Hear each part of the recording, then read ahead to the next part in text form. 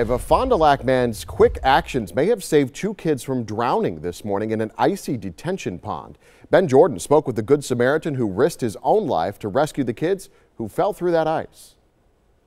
That Good Samaritan was riding his bike along Martin Avenue this morning. He looked over and physically saw 2 kids fall through the ice right underneath this bridge. You can see by these footprints, 2 kids went from leisurely walking on the ice to suddenly plunging into the dangerously cold water of the Fond du Lac County Fairgrounds Stormwater Detention Pond. I'm just glad they're safe. Safe, all thanks to Dave Tuig taking matters into his own hands. Right after he saw the young siblings fall in and scream for help, he flagged down a driver to call 911 before jumping in after them. Were you scared that you would get stuck out there too? I didn't think of any of that. Tuig says the pond was about 6 feet deep, where he rescued a brother and sister, both around 10 years old, and couldn't swim. How thick would you say the ice was over there? I'm guessing about an inch.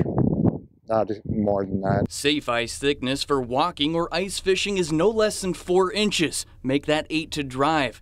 Back at the detention pond, Tuig says fire and rescue crews arrived right when he got the kids to shore. Both were treated on scene without even needing to go to the hospital. Knowing that you did such a good thing, how did this make you feel afterward?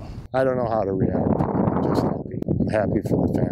While Tuig doesn't think much of his actions, the Fond du Lac County Fire Department is already hailing him a hero. Quote, "If the citizen wasn't passing by at the moment the kids went into the pond, it could have been a very different outcome." Tuig hopes this serves as a reminder, especially after such a mild December. If you see open water, stay away from it. Please do.